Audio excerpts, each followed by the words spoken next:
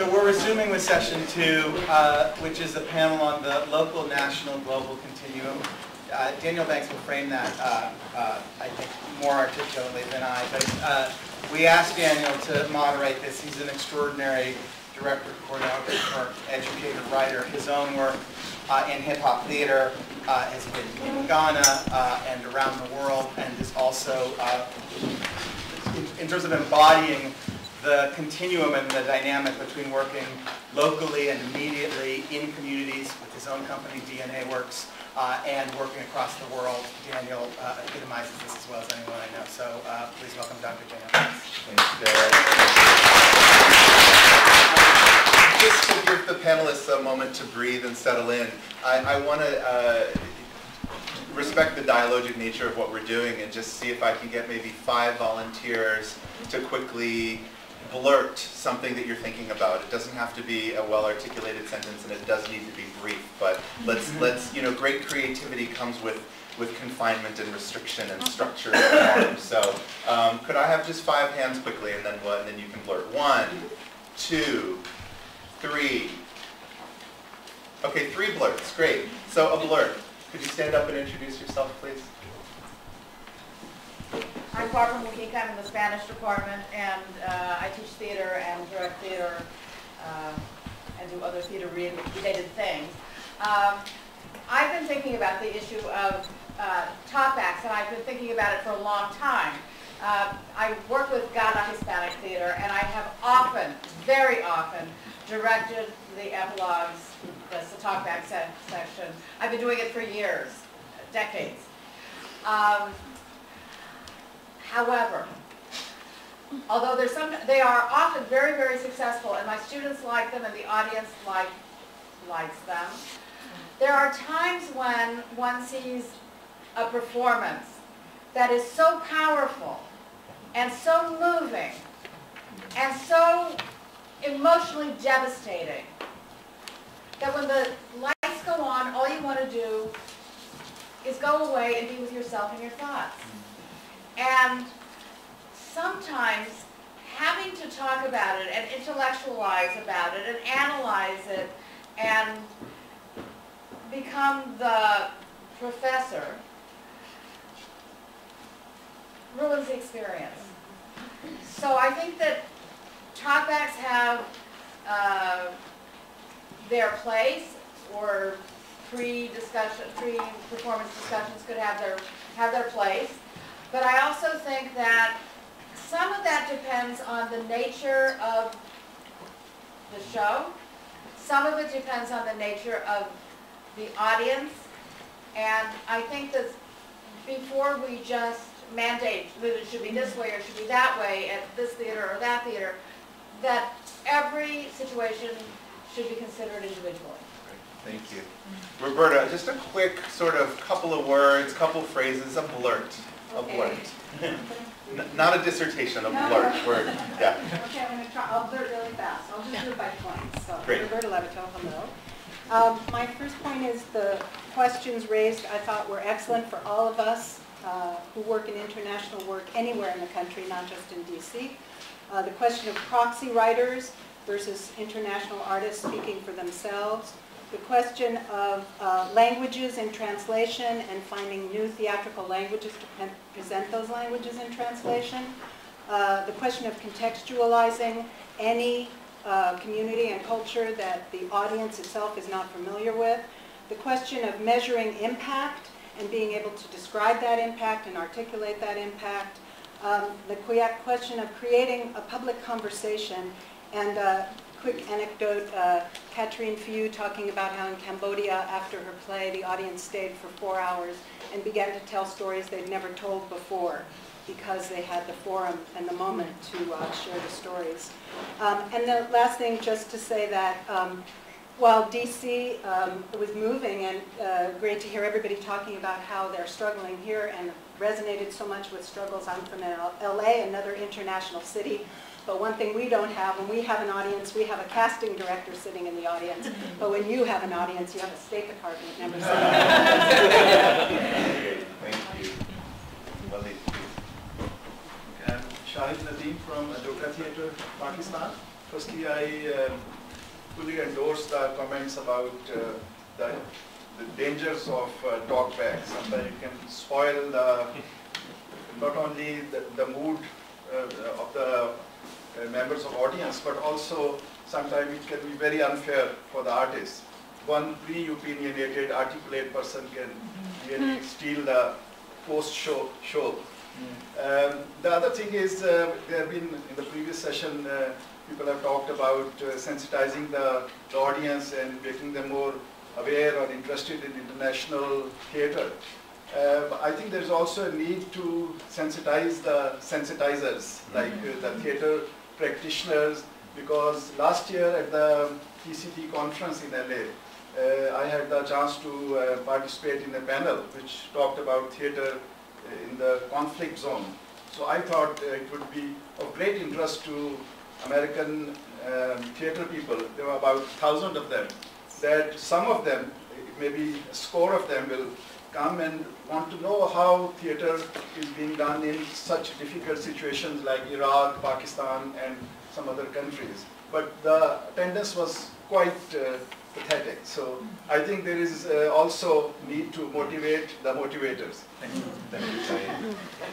Cynthia, yes, please. I just have one contrary view on the talkback thing from a diplomacy perspective. I actually found, as an ambassador, that through using forms of creative expression, I did more with movies than theater, but I did occasionally theater as well, you could have extraordinary conversations after them that you could never have under any other circumstances, because people are in that magical, emotional moment that only lasts for a couple of hours after a performance. And I guess I would say, if you want to go be by yourself, go be by yourself. No one's stopping you. But I'm more with you, Roberta, for the space that opens up to have the kind of engaged conversations that are often very difficult to have. And of course, one person can run away with it. That's why you have a half-decent moderator. But if you do, and you can capture that magical moment, you can do really extraordinary things that you can't do any other time. And one of the things that will come out in our panel there, Susan, is that when she took her controversial production, The Top Secret, to, not that controversial, but well, you'll hear about it, to China, the Chinese government wanted to stop the talkback session. They let her have the play, but they recognized that the danger was in talking about it and what might come out of that. So, gee, if they want to stop it, I certainly hope we won't. Great. Well, as I suspect, over the course of the next 2.5 days, there will be a lot of complementary and slightly tugging opinions happening, and this is a great space for all of that to coexist. They don't have to be resolved, and I think it's great just to let different opinions be in the air. And I think we probably, many of us as practitioners, on some days we feel one way about one issue, and on another day we feel another way, and on one show we do it one way, and another show we do it another way. So there's even a dialogism within ourselves as practitioners and thinkers and scholars. I actually need to move to this panel, so if you'll let me, I'm going to segue into this panel, and then I'm sure there will be lots of time over 2.5 days for us to continue to tease some of these things out. So, with your permission, we've been hearing, one of the things that I think is really important that already started to get unpicked in that first panel is the difference between international programming, international exchange, travel, presence, bodies, languages. All of these things are starting to come up, and they're not necessarily all the same thing. And this is a great, I think, the creators of this program have done a really great job in putting this panel next, because it talks about some of these very tensions for people who are living in one place and then possibly working in that place and or working in other places, and the tensions that that might produce in terms of priorities, in terms of funding, in terms of sweat equity and amount of time spent in places. So I actually want to begin with something that Michael Rode, who many of you may know from Northwestern University and Sojourn Theater, sent to Derek, I believe it was this morning, late breaking news. This just in, everybody. In what ways, if any, is it relevant that Georgetown University sits amidst a city and a nation's capital where, although great work occurs, the arts and civic discourse do not often function in deeply, comprehensively successful partnership with each other? Where diplomacy at the local level is on many levels a failure, in what ways, if any, are the university's resources needed desperately at home, as it is also looking around the globe to address tactics and partnerships it has not mastered in its own backyard? The question does not imply the local and global are mutually exclusive. It asks for an examination of how priorities are arrived at, and it asks for an interrogation of the lure of the grand to the sometimes detriment of the everyday. So that's not, Georgetown is not the topic of this panel, but I think that the tension that Michael articulates is very much the topic of this panel. So since we haven't had a chance to all get on the same page yet because we all just arrived, I'm going to let the convening as well as the panelists know how this is going to work. We have David Diamond in the front row who has little 5-minute and 1-minute sheets. Some of you expressed an interest in having a timekeeper. I felt this was perhaps the gentlest, kindest way to do it. You've been asked to 5 minutes to go. 5 minutes 5 left. minutes. 5 minutes left and left. 1 minute left. Okay. You've been asked by the conference to speak for 10 minutes or less about the work that you do and your thoughts about this either continuum or tension or both between the local, the national, and the international. I'm just looking to see if there's anything else I want to say here. And how do you address and or balance needs in all three spaces? So the bios are in the program and on the website. I'll do what Derek did and go down the list so you know who each person is, and then we'll just allow it to flow in this order. I've asked the panelists to self-select the order in which they would speak. First we have Jonathan Hollander, who is the Artistic Director of Battery Dance Company. Next we have Pam Korza, who is co-director of Animating Democracy, a project of Americans for the Arts.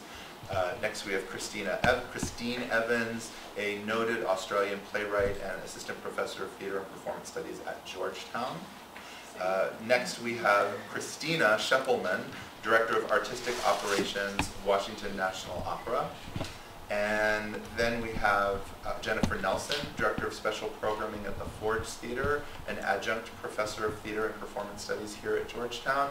And at the end, last but not least, we have our commentator, Diane Ragsdale, who after each panelist has spoken, will give a kind of a summation or some thoughts, and then we will open it up to the community. And Diane is the former program officer for performing arts at the Andrew W. Mellon Foundation. So with that said, Jonathan. Well, thank you for inviting me. I feel like I'm an ambassador from the world of dance in this realm of rich theater. Also from Lower Manhattan in New York City, and some of the comments that were made about Washington, D.C. and the issue of these different populations and societies are certainly something that was formative in Battery Dance Company's history 36 years ago, when we sort of put our stake in the ground in the Wall Street area and felt that we were in territory that was alien to some extent, and that put up a lot of walls that would prevent us from penetrating our own community. And really from that beginning to the point where we are now, where we've been in 54 countries and where we work in New York City public schools and produce New York City's longest running dance festival, I think we've been informed by where we started and our community and our relationship with our local community, and that the enrichment that we've experienced in terms of learning how to work with young people in New York City public schools, for example, how to communicate with an audience from Wall Street banks and insurance companies, and how to work in a university that gave us a home for the first 5 years, Pace University, that was basically an accounting school at that time. How to bring dance and make it relevant and communicative in those environments has certainly given us a pathway as we go to Cambodia, as we go to China, Lesotho, or Brazil. But I want to step back from the institutional position. I'm a choreographer, and I started this company because I needed a vehicle for my own expression and development as an artist. And I was 24 years old, and I danced with Twyla Tharp, and I was a scholarship student with Merce Cunningham, and I kind of found a drive inside myself that was saying, you need to make your own dances, and you need to find a way to do that. So there was an organic beginning that set all of the rest of it in motion. I should also say that I grew up in Chevy Chase, Maryland. I went to Bethesda Chevy Chase High School, so when you were talking about the international influences here in Washington, my classmates were as likely to be from other countries as they were locals. And so that interaction, and also then becoming an American Field Service exchange student and living in India when I was 16, so that I was introduced to Indian classical dance forms at the same time that I was learning about ballet and modern dance. All of these things obviously fit into who I am in my DNA as an artist. Fortunately, I've been able to find people, like-minded artists, collaborators, board members, who've helped me, joined with me in forwarding this mission of taking a small modern dance company from, that was concerned about bringing art into its community in this very dry, workaday world, and bringing art into the workplace, and then taking that out around the world. So certainly I am part of a team right now, and I've sort of graduated from dancer to choreographer to artistic director to whatever I am now, a spokesperson.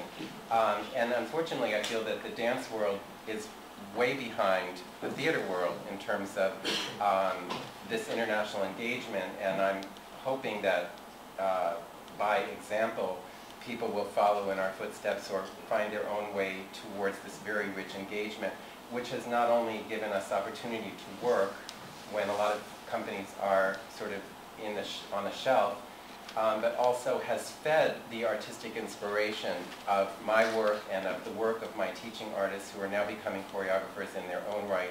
And I'm very proud to say that they got a fabulous review from Alistair Macaulay, who likes nothing, in New York a couple of months ago. So speaking about that, we've coined a term that's probably used by a lot of people, teaching artist. And the teaching artists in my company have sort of learned the rules of the road in New York City public schools. If you can engage a high school student in some of the schools that we work with, then you can do it anywhere. And they do. And the means by which we engage students is that we don't talk at them the way I'm talking to you right now, but we go into a classroom or a studio or a gym, wherever space we can find, and we lay down the rules, and that the rules are that we're not going to show you anything. You already know something, and we're going to help you unlock the door so that you can figure out how to do that. Teams are built, choreography is generated, and at the end of 5 days, the students have created their own piece of choreography. Now this process has been translated around the world, but we learned how to do it in New York City public schools, and I don't think we could have done it anywhere else had we not done that. Stepping back from that process, which is called Dancing to Connect, and it's now been in 30 countries, and we'll go to South Africa, Tanzania, and Greece in the next few months.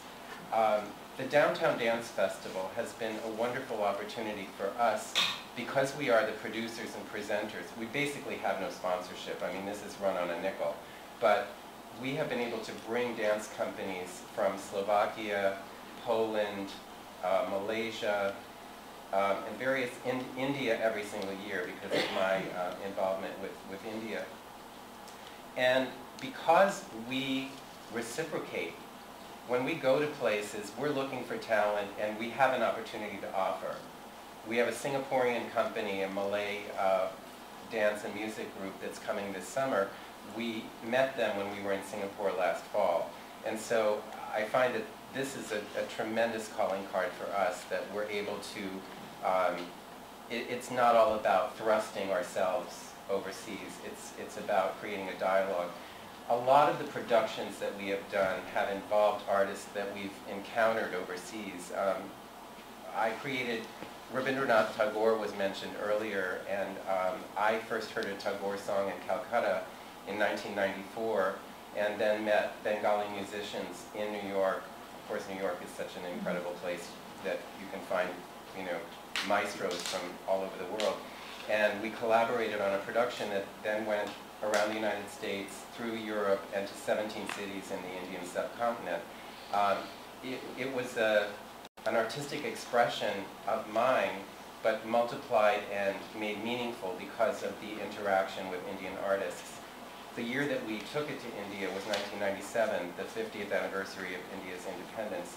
And in each city that we went to, we had a different Indian classical soloist. So that's just an example of the kind of enrichment that I have felt personally in my artistic growth, and that exemplifies the kind of work that Battery Dance Company is doing. Thank you. It's great to be here. I wrote out my notes just so that I would stay within time, and as a lapsed art historian, I also brought images because I feel like I have a sort of security blanket with images. So Toby, my new friend, is going to help with that in the back of the room. So go for it, Toby, the first one. I'd like to start by sharing two moments from Animating Democracy's past. First, let's rewind to 2001. It's in Los Angeles, and at that time, Animating Democracy is funding Cornerstone Theater Company to develop and implement its 4-year faith-based theater cycle. The plays in the cycle explore how faith unites and divides people in American society, and the cycle includes 21 original community-based plays created in collaboration with interfaith communities. The importance and the urgency of this project becomes acutely apparent in the unexpected context of the September 11th attacks. At the Islamic school where one of the plays was developed and performed, officials deliberate whether to cancel the events because of the safety concerns for all involved, but ultimately choose to continue as planned. This turns out to be the most heavily attended play, providing a much critically needed opportunity for community dialogue about the tensions that were being experienced in that local community as well as worldwide. Next slide, Toby. So now, fast forward just to last week, New York City.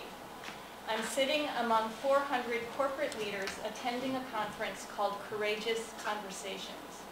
Many of these corporate folks have titles with words like corporate social responsibility, global partnerships, corporate citizenship. Sessions include topics such as making multi-sector collaborations work, lessons from the White House Council for Community Solutions, and courageous leadership on challenging issues, and they talk about human trafficking, HIV, AIDS, and other issues. Americans for the Arts, through its relationship with the Committee Encouraging Corporate Philanthropy, which is the sponsor of the conference, arranged for the American Records Theater Company to perform an excerpt of Re-Entry, in which several characters speak their truths of re-entering civilian life following military duty in Iraq and Afghanistan. The audience of corporate folks is riveted. This performance, along with 3 others that were infused into the conference, begins a process of building awareness among corporate leaders about how the arts might align with and advance their interests and concerns to do well, but also to do good. Next slide, Toby. So Animating Democracy is a program of Americans for the Arts, which is a national service, research, and advocacy organization based here in Washington, D.C. And Animating Democracy in particular works to inform, inspire, and connect arts as a contributor to civic engagement and to community, civic, and social change. As our support of Cornerstone Theater and many others, Sojourn and Urban Bushwomen and Liz Lerman Dance Exchange and so on in the early years, as that support demonstrates, we place high value on local arts-based work. We're interested in work that is intentional in how it applies the unique capacities of art to enhance knowledge, to improve discourse, to build civic capacity, to contribute to and improve policy or change negative conditions, to possibly even make systems change.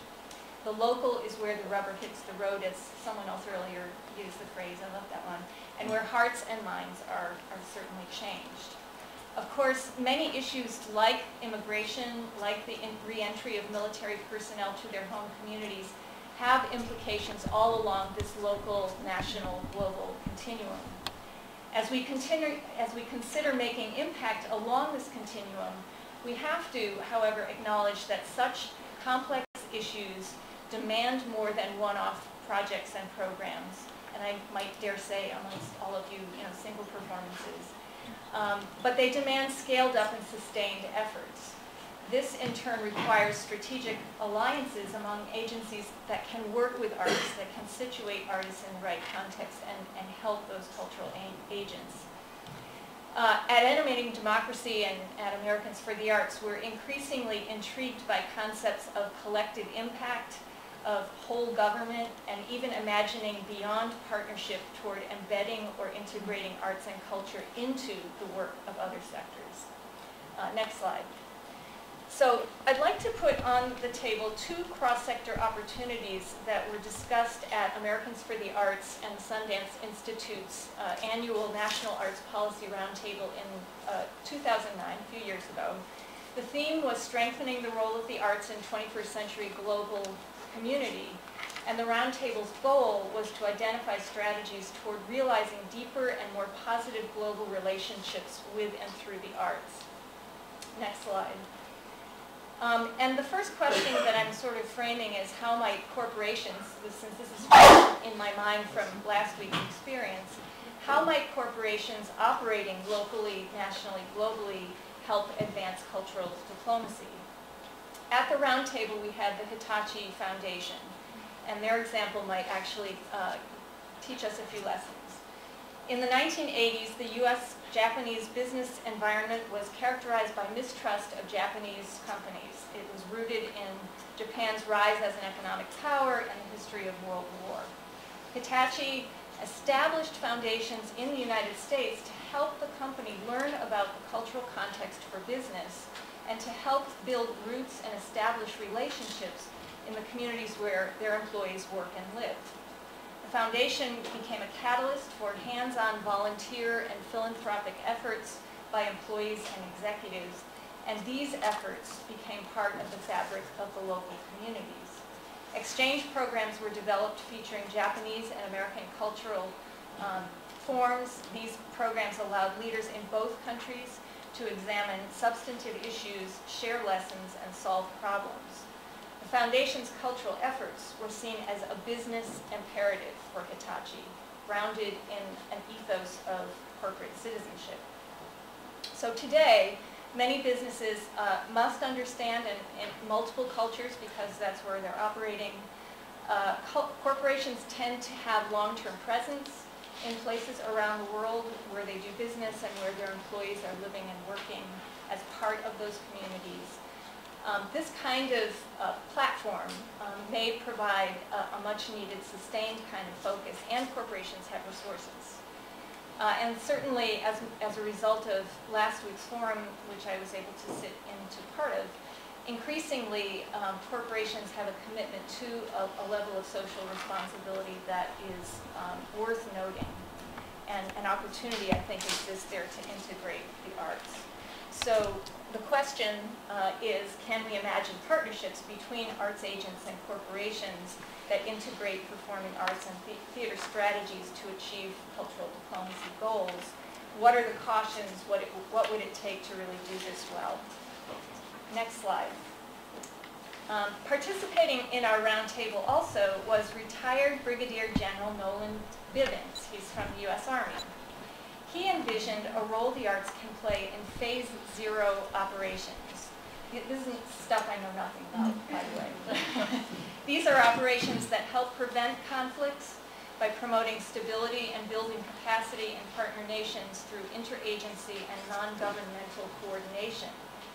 As he described one such operation in Central and South Americas and the Caribbean that sent medical crews to serve communities in need and to train military personnel, he imagined, that General Bivens imagined, what greater impact could be made if arts and cultural practitioners were also engaged. In an essay that he wrote after the roundtable, he outlined not one, not two, but 8 specific strategies for arts integrated into such Phase 0 operations, as well as those kinds of missions serving families and communities at home and abroad. He underscored the need for a whole government approach that ensures strategic interagency alliances to make such endeavors happen and happen with the greatest possible impact. And he framed that desired impact of cultural diplomacy as nothing less than contributing to the prevention of conflicts in the interest of national security. So in my last minute, I would like to close with a question that Animating Democracy is asking about the social impact of the arts. And this is a question that, you know, we're hearing already from other speakers, and it's been part of an arts and civic engagement impact initiative that we've had going on for a few years. It seems like a simple question, but inherently it's very complex, and that question is, what difference are we making and how do we know? Thinking about integrating arts and cultural work into phase 0 operations or corporate social responsibility approaches or any other sector's activities will require making the case for the role of the arts in terms of how it can make a difference, what value added it brings, and what difference in the end are made in terms of national security, economic development, health and education, human rights, or any other kind of diplomacy goals. So I'll just echo what Andy and a few others have already said. How do we measure and communicate the value added by the arts and their contributions? And so as we talk over these next few days, I'm really curious to hear about both your own cross-sector kinds of ideas or aspirations or needs, possibly experiences that you've had and what you've encountered there, but also more how you frame intentions and expectations for the role of the arts in this context of cultural diplomacy. Thank you, Pam. Christine. Hello, everyone. So I would like to talk about a project that I'm involved in making at the moment. One of my collaborators on that project is here. But before I do that, I'd like to just change gears a little and tell you a story. I'm a playwright, and I would like to just tell this story that came out of my own practice, because I want to wind back the questions that I'm thinking about here from this large question of what the arts can do to, for me as a practitioner, a question that comes before it, which is what is it to make art, and what is that process? What is the object that can apparently do all these things? Because I think the language can very often move towards the instrumentality and the usefulness and the educational force of art. And in fact, for those of us who make it, the question of what is it in the first place, I think needs to also remain in this sort of tense double focus with this question. And for myself as a practitioner, that's always part of the struggle and the question. Hence, I'm going to tell you a story. This is a story from the first play that I made in Australia that really kind of did well and found a sort of a larger audience, and which no one here has ever heard of because it was in Australia. But it was a play called My Vicious Angel, and I really struggled to write it because I was learning to be a playwright at the same time as I was making this play. I'd come from ensemble-based theatre and circus, and so I was struggling to make this play out of language and out of my knowledge of bodily practice. And it ended up being a story about a circus performer who falls from a very great height and breaks her spine, and she's immobilised in a spinal brace and is haunted by the ghost of her dead sister. So it ends up being a kind of a poetic play about the relationship between memory and grieving and the past, played out in this kind of circus-themed performance style. And when I was writing it, I was thinking about my previous life in the circus and about the story I wanted to tell and about the music and all of these things. And then one day in Adelaide, where the play premiered, I met some local playwrights, one of whom was in a wheelchair and had his spine broken 15 years ago, and was now very active as a playwright and as a disabled playwright. And he said to me, I'm really looking forward to coming to see your play because I hear that it's about someone with a disability and a broken spine, and you never see that on stage. And of course I was immediately smitten with complete and utter terror, because I had tried to tell the truth of imagining this immobilized person in order to tell this completely other kind of story. So I was terrified of this man coming to see my play, you know, thinking, oh God, it has to be worthy in all of these ways, and I haven't thought about, does it represent a disabled person in a good way, etc., etc. I just tried to write a true play from a character that I'd imagined in a very specific way. So he came, and it was a stormy night. Almost no one else came to see the play this night because it was a last storm, you know, so I was sort of, I really didn't want to go myself because it was raining and cold. I was sitting up the back in this wretched, shivering state while this very nice, very smart, thoughtful man had arranged for somebody to hire a special taxi and probably spent $70 to get a carer to help him to come there in his taxi to see my wretched play that wasn't anything about disability. And I was sitting there sweating and shivering and feeling sick for the whole play, and then afterwards, you know, there was no audience, so there was nothing for it. I couldn't scuttle out, you know. And we were sitting at the bar together, and I said, thanks so much for coming out. And he looked at me, and he had tears in his eyes, and he said, how did you know? And this, I tell you this story because for me this is an absolutely defining story in my politics and poetics and process as a playwright, and I take it into the way that I approach thinking about the connection between local and specific work into the international side of things. And I think that art specifies, and if you start from the specific, and if you start from attempting to find the truth, rather than from a kind of outside-in perspective of how do I tell a story that isn't mine and that I don't know, then you have a better chance of connecting from where you come from. And I learned that, and that gave me a lot of courage to remember that what I have is imagination. You know, and I don't mean this in a sort of soppy, mushy way that we imagine things and we are all one and so forth. I mean that there is a force and a clarity that comes with being able to follow that, or being willing to follow that, that is its own thing, that then may become instrumental and useful and part of a wider conversation. But if you don't start from that, there's nothing to have a conversation from. Okay, how many minutes did I got left? I've got 5 minutes, okay. So in the second part of this conversation, having prefaced it with that, I want to talk a little bit about the work that Joseph Meagle, the director, and I, and our third collaborator, Jared Mazzocchi, are doing. We're making a piece called You Are Dead, You Are Here, a ghost story for the digital war age. And the second point I want to make about the continuum of local to national to international is that all of these things in the world that we're in are happening in the same time and space in heavily mediated ways. You know, we often think that they aren't, but You Are Dead, You Are Here started life as a very small commission to write a piece that had integral video in its structure. And so my question was, why does it have to have video? I don't want to make something that's just bells and whistles.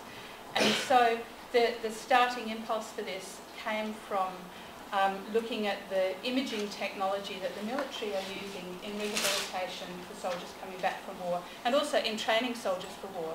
And as someone who comes from outside of this country, one of the things that's been very distressing and interesting to me is the way that the US tends to reflect back on itself all the time, even when appearing to be looking outwards. You know, so many of the conversations are, what can we do as Americans, and so on.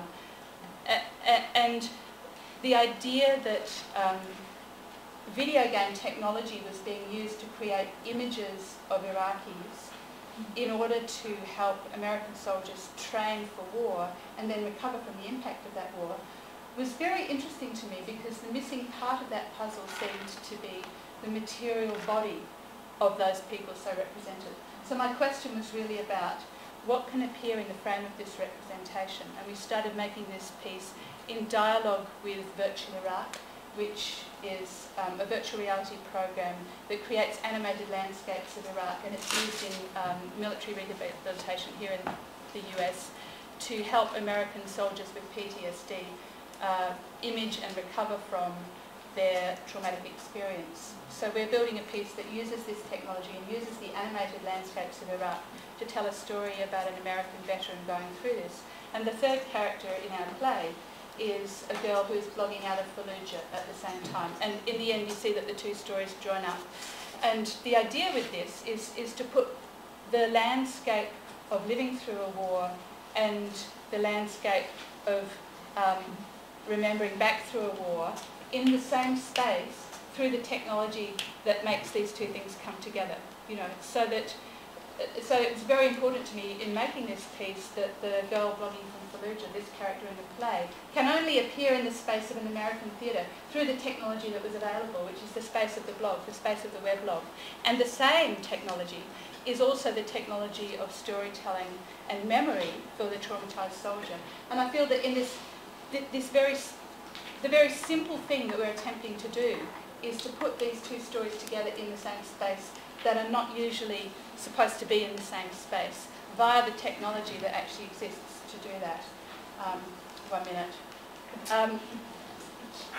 And to conclude, I think that one of the reasons that we're trying to do that is because, for me, the abiding and burning question is, what can appear in this space? How is this experience framed? And I think we have to be careful not to go too quickly to what is this art about and what can it do, to the question of what specifically is it and how can it appear in this space? What are the rules of representation governing this work, and how can we make those appear in space? And then I think we have a starting point for those ongoing conversations. Thank you. Thank you, Christina. And Christina, please. Yes, thank you for having me. I felt when I was invited recently a little bit like the odd one out in this conversation, but on the other hand, I also feel that opera is a really well-kept secret as far as applied cultural diplomacy is concerned, because music, first of all, doesn't require any language as far as communication is concerned. They're dots on a piece of paper, you play them, and usually they evoke emotion or a feeling, and that goes beyond any language, beyond any countries and cultures, actually, because the emotional appeal of music is pretty much cross-cultural. We also, in doing opera, we all perform in Italian, Russian, German, English, Sanskrit even, I mean, in any possible language, and the singers that participate, the conductors, the stage director, the assistant stage directors, all have to understand what's going on, but they don't have to be fluent in those languages. But we bring people together from all countries. I mean, the last production we did has 10 principal roles that came from 8 different countries. 2 years ago, I had a production of Marriage of Figaro. We had people from 14 different countries in this production. And there is one goal, which is to perform the music. And the music in whatever language it is written. The singers don't necessarily speak that language fluently, but they have to confront themselves with the culture where this music comes from, where the story comes from. So in a way, you have to learn about a culture, about a country, about a language that you probably hadn't heard about before. Our young artists, in our young artist program, when they learn Italian opera, when they learn Mozart, they don't only have to learn something about Italian, they have to learn something about Mozart, about Austria, about the history of when Mozart lived. And all these impulses that opera give kind of automatically create a connection, a cross-cultural connection. I mean, to me, it never was the international dialogue to me was never such a big issue, because the dialogue among people that do music is irrelevant as far as where you're coming from. It doesn't really matter. I'm lucky that I lived in 4 different, I am German, I lived in 4 different countries. I have worked with artists from all over the world, and because we have one goal, which is to perform a piece of music that through the notes gives us certain limitations and parameters. It is a goal that is in a way flexible, but in another way it's not. Theatre has in its pacing much more possibilities. You can stand still for 5 minutes and wait until you do your next line. Music doesn't have that. Music, you could. I'm not saying you could. But, or you can drag out a line in a different way with more pauses. When you have music, it is what it is. You can pace a little faster, a little slower, but music gives a frame that everybody has to agree on. And there's something incredibly touching about this, because you don't care where you come from. You sing the music, and the music will speak to somebody's heart. I know that's very simplistic maybe, but having experienced so many productions with artists, singers from all those countries, there is something very touching. And there is a moment where everybody realizes, oh, with you I have to speak English, you I speak Italian, you I speak German. You know, somehow you find 2 or 3 languages as common ground, and the communication works. And sometimes I even had people that spoke a language that was not shared by anybody, but through the music in the score, the goal was achieved. And therefore I love opera and I love music because of what it can do on an emotional basis, no matter where you come from. And that's very touching and very exciting to me, because I don't have to create an intentional connection or, you know, a communication with a different language.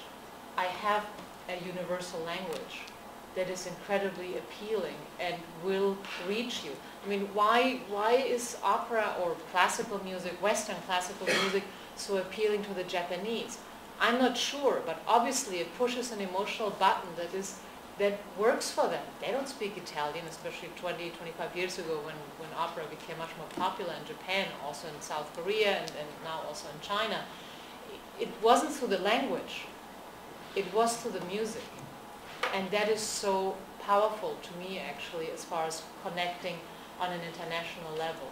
The connection starts with the singers on stage, of course, but it also goes to the audience, actually, because you can perform Rigoletto or Traviata in any country. Even if you don't understand every word, you probably will feel what is being expressed. And that's where the understanding and the connection happens. And I think that sometimes I think opera could be used a little bit more in that sense, because it does bring people together,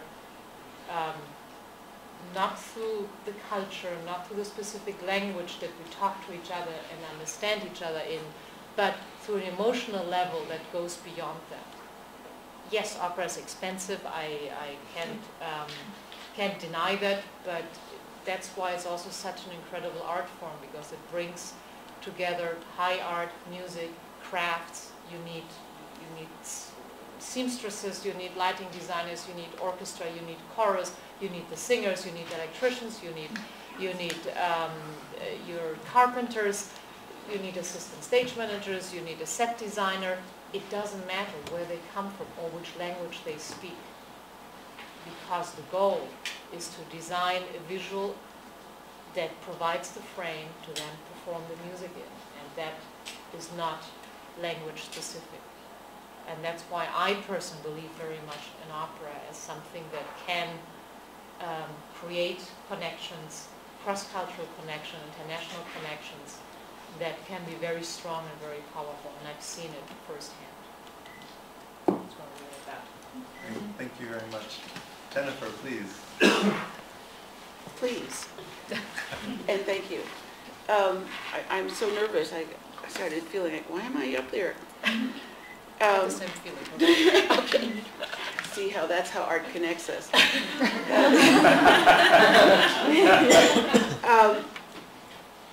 I'm going to start by saying I think the reason that I went into the arts, besides the fact that I had a very creative family, is because I never felt like I belonged anywhere.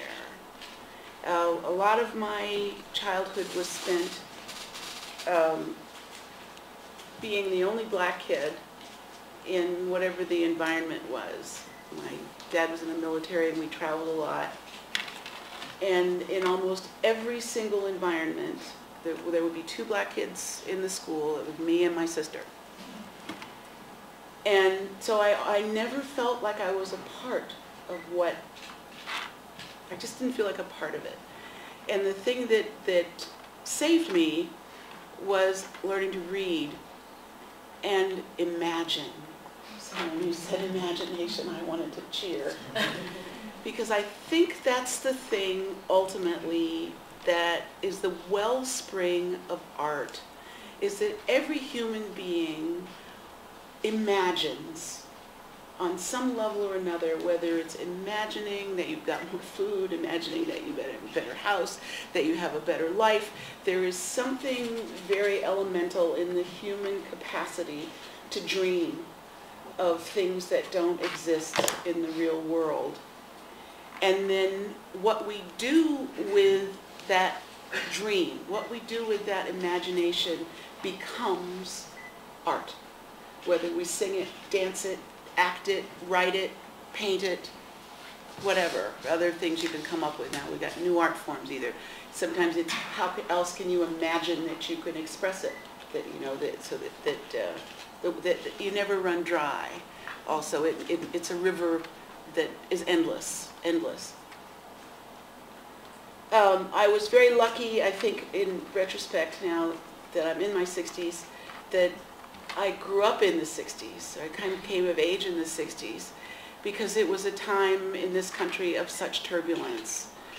And particularly for African Americans, for such an unease of not knowing what was going to happen next. You know, where will I be? Where can I go? Who can I talk to? Etc. And so, you know, instead of the comfort of feeling really belonging to something, the discomfort, the uncomfort of feeling that it didn't belong, I think actually was critical. Because again, it meant it kind of spun me off back into the world of fantasy and of imagining things.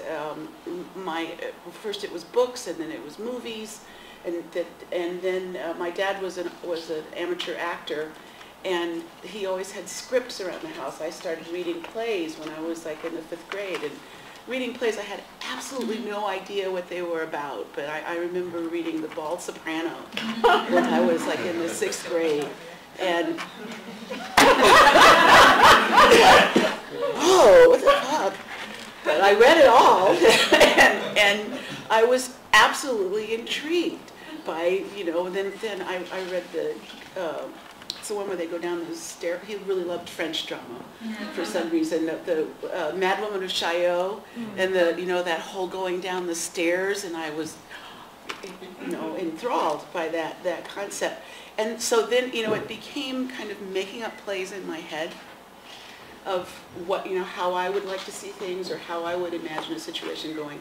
And there actually is a purpose for my telling this personal blather, a purpose. But that it took me a long time before I understood that everybody does this in one way or another. Maybe not in the same dimension that I was doing it in, doesn't matter, but that everybody, you know, was imagining themselves to be something that they were not. Whether it was richer, poorer, thinner, fatter, whatever, the other gender, you know, it's whatever you know, and then I lucked into being in the Living Stage Theater Company in the early 70s at Arena Stage. And Living Stage was created and led by a visionary kind of madman, Robert Alexander. And it was based on the notion that everybody has this imagination, and that the death of the individual is involved with the death of the imagination, the squashing of the imagination. And so he set out to create a form of theater that worked with children and young people, that was to say, imagine. And that out of that will spring whatever it is, what comes next. We don't know yet, and we're not going to try to tell you what you should be. What we want to help you do is imagine what is the world that you want to live in. And then that's the world that they will go on and create. And so for 20 years I was an actor, and this is an improvisational company as well, I should add, so that we weren't using anybody's scripts. We were making up our own stuff. We were working with the poorest of the poor, right here in Washington, D.C., and this grew into working in prisons. We worked in D.C. jail and also the maximum security men's prison that has now been moved out of the city. That's another story. and eventually into working with disabled people of a variety of disabilities, with mental disabilities, physical disabilities at one point. So I could work with deaf people, work with people, you know, kids who could hardly move, you know, taking them out of their wheelchairs is something that we discovered, that kids in wheelchairs with real severe, very involved physical disabilities are often just kind of, they're put in that category. They're just, that's who they are, they're in that wheelchair. You find out, take them out of the wheelchair, you know, and see what happens. And these are kids who could dance, and we had, I go off into those stories, but you know, that at any rate, eventually I left that and started working in the regular theater, in which I have learned a tremendous amount and found a certain measure of success. And yet the thing I feel that really drives me in what I have to say up here is about that the global is the individual. To learn, to understand, to interact with people who are not like you, whether they are not like you because of the color of their skin or the language that they speak or the food that they eat or, you know, how they get around town, you know, that the core that unites us can be met in the realm of imagination. And so what I try to do now with my life is figure out ways to teach young people that, to pass that message on. They don't have to do what I did. They don't have to do what any of us did. But find that in yourself that is holy and whole, and work from that place to find that in other people. And thereby is a bridge. And it could be done in an infinite number of ways. You can do all these wonderful stories, you know, that whether it's opera, dance, whether it's circus, or trapeze, whether it's poetry, whether it's, you know, et cetera, et cetera. Doesn't matter. What matters is that point at which the life force between human beings meets and allows there to be a moment of comprehension and of understanding that I can look at you and see that we have more in common than we have not in common. So I feel like it's become my mission in a way, my personal mission, to help young artists in particular understand that the lifestyle choice that they make if they decide to go into the arts as a profession, has to be based in a commitment to social justice and equity for all people.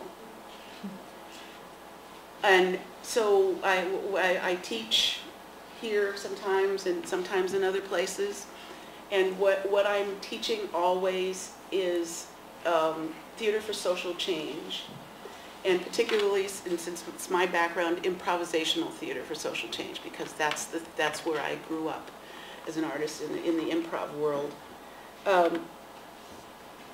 I've recently had the experience of being involved in a local project. I want to mention that I was brought into as a writer, because I do that too. What was working with women in Washington, D.C. who are homeless or have been recently homeless. Most of them had been substance abusers, women who have been through lives that you would want to know about, you know, and that we don't believe, and in a way you don't believe that happened right here in Washington, D.C. right now, going on. And these are women who have found their way into a place where they can get some assistance. And part of the assistance that this organization provides for them is improvisational theater classes. And one of the things they were doing was a series where they were asking the women to do improvs in which they would talk about themselves. They would tell stories about their lives, but not therapy, not reporting, just that, you know, that the stories would come out in the process of them. And my job was to kind of record some of the stories, and then we put together a script of their words and their stories that they then performed at the Kennedy Center. for one night that was probably the most important thing I've done in my life, other than bear my daughter. When I think about it, I start crying again. Because it was such a, transformative experience to hear and see these people telling their own stories in a theatrical form with other people listening and hearing them and understanding them in a way that they possibly could not ever have done before. Which then, finishing, there's a poem, there's a Lason Hughes poem I want to close with. The poem, the song, the picture, the poem, the song, the picture are water that belongs to the people, that must be given back to the people in a cup of beauty that they can drink and thereby understand themselves. Thank you, Jen. That's sign language, period. So before handing it over to Diane, I just want to say we have been given special dispensation since we came back a little bit late from tea to make up that time at the end. So we do about still 10-15 minutes left on the panel. Diane, your thoughts? First of all, thank you all. That was wonderful to hear all of your stories and perspectives. Maybe I'm going to come across as cynical. I'm going to bring up money, which wasn't mentioned by any of you, but I'm aware that when I've worked not just in funding, I was also in working in arts organizations for years before that, and for a while there's been a huge imbalance, right? The other countries, Europe in particular, had subsidies that they would put into these sorts of exchanges. Subsidies that they would put into these sorts of exchanges, and the United States did not, for the most part. And you saw such things as the kind of work that was coming over was the kind of work that had subsidy attached to it, and then the kind of work that wasn't coming over didn't, to some degree, with the exception of, Jonathan, I loved when you talked about the sort of your on-the-ground relationship with people that enables some of that stuff to come over, and I think that is where some very powerful work is happening, but we're not cognizant of it to a degree, and we're not understanding how to foster that sort of thing. Likewise, I think that a lot of artists in the United States have used Europe as a way to subsidize their careers in America, because you can make more money going to Europe than you can here. And so, one, I think money, and where subsidies are or not, Europe is to some degree less able to subsidize this work now. And I think in that space, then the intentions and the motivations can get conflated, right? Why, is the back and forth happening because we're somehow now needing to capitalize, work that's made in America by taking it overseas?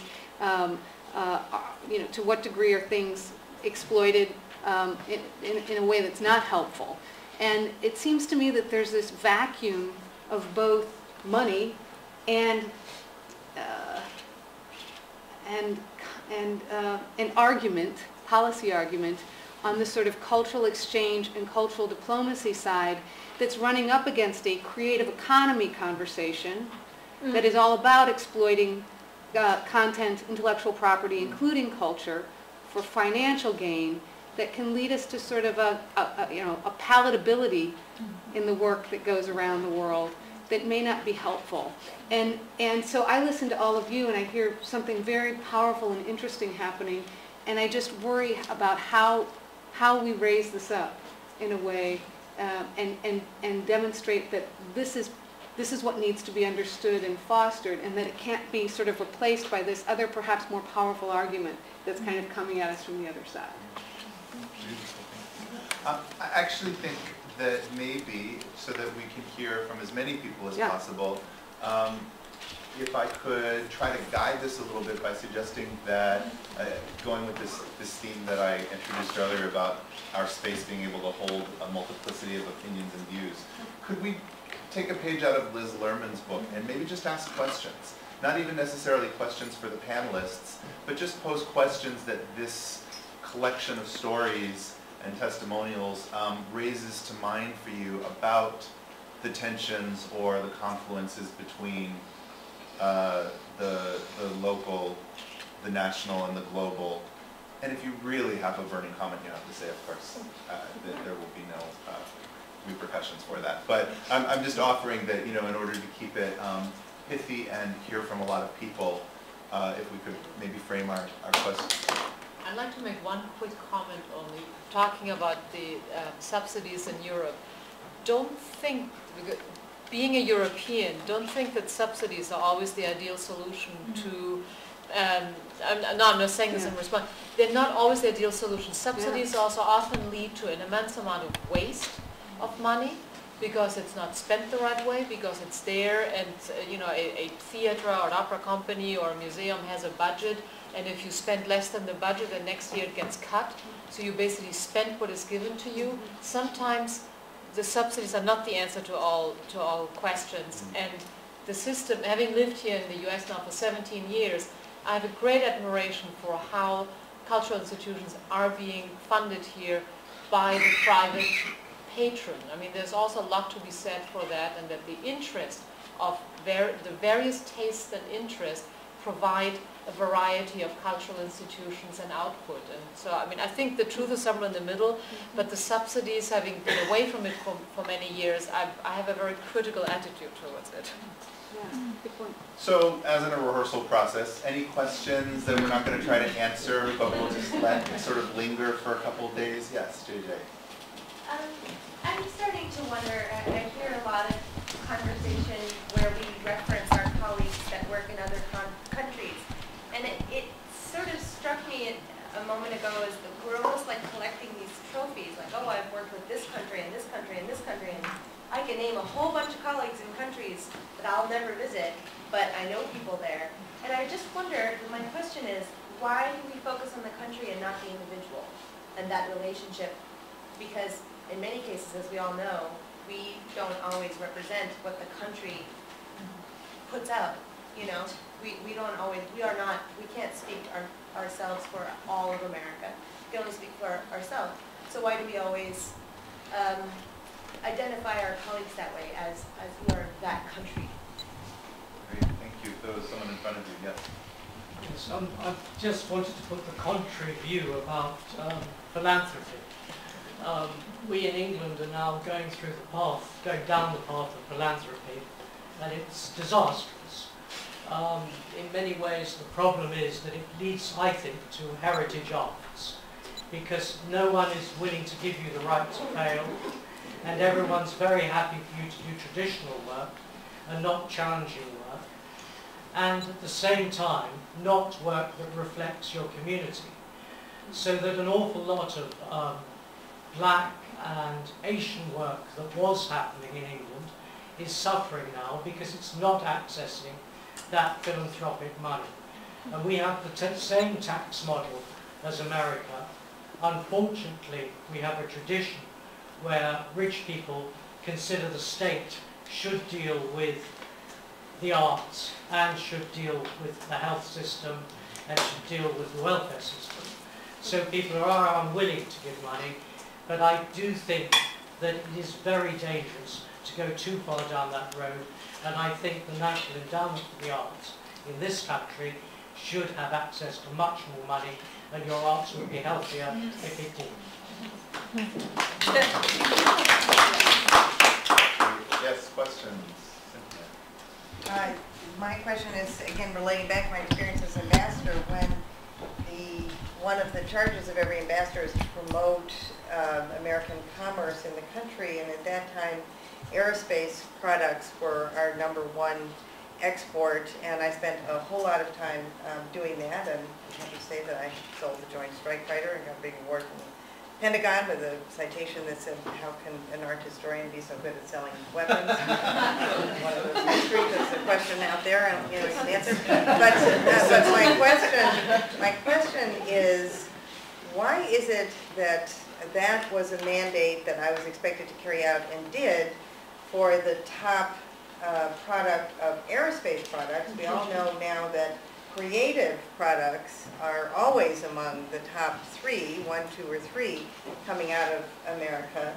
And yes, it's the commercial products that are generating the money, but we all know that fueling those commercial products are people from the nonprofit sector.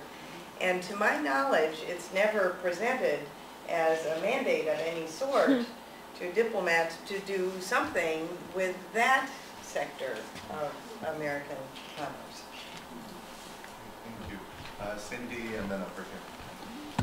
I appreciate on this panel of opening up, I think, if I heard correctly, the question about instrumentalizing art and the need for respecting the artistic integrity of the creative space in the context of this conversation about arts being engaged for purposes of diplomacy or peace building.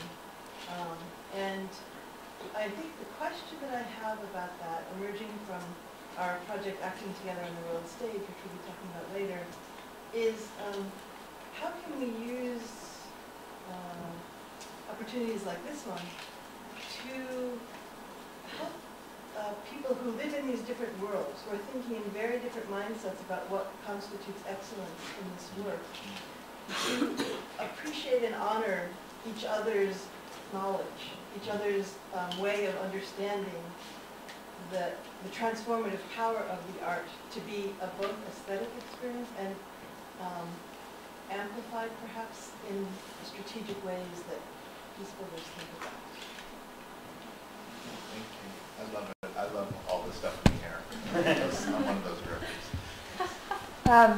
I have a question about the audiences for these performances that we've been talking about all day. You know, how, if we get the funding, how do we make sure, I mean, we have this problem in this country, I'm sure we have it abroad, that a very narrow sector goes to the theater. So how do we reach more people with the theater that we're making, abroad and here? How do we make sure that when we bring a company from another country, all that way, how do we make sure that the people who should see that performance see that performance? Great, thank you. And I'm going to add a corollary to that is, what do we mean when we say theater? And is there only one theater? Yes, please. I have a question, I guess, that has to do with what is the connection between collaboration and voice? And what I mean by that is implicit in wafting across many of the very interesting things people have been saying are different working assumptions and theories about the relationship of cultural expression to communication. So one of the working theories is the transcendence of cultural expression. But and Peter Marx and some others have suggested that this is a problem for us because we assume it's self-evidently communicative. But in fact, it's not. And so we have challenges when we have people in the room who don't really know what's going on or how to consume it or what it might mean. And so there are competing notions at play, I think, in our conversation. And it's interesting considering what we're talking about, which is notions of the intersection of foreign affairs, cultural diplomacy, cultural expression, and the arts. Regarding just exactly what sort of collaborative possibilities they represent and what sort of context and attention to voice and meaning. And I guess another way of putting this is, how can we think about these engagements as open to multiple appropriations? Thank you. One last question, and then we can all try to answer each other's questions out of the coffee table. Yes, please. Okay, I hope I can get this out properly. I'm Michael from Bond Street Theater. One of the issues that I find in theater is the question of realism. If you're going to do a play like Death of a Salesman, you can't have an Israeli Willy Loman and an Arab wife without that suddenly becoming something about the racial casting of it. It's something I really admire about the circus and what I'm learning about the opera and dance, because you can actually have very interracial company and that's not the question. But in theater, unless you're going to do a production like A Midsummer Night's Dream or something more fantasy, you can't put different races on the stage without it suddenly being about that. So I'm just throwing out the question of realism in the theater. And if you use realism, the only stories you can tell are realistic stories about realistic issues. And how can we get beyond that? Thank you to the panelists. Thank you so much, Diane. Thank you.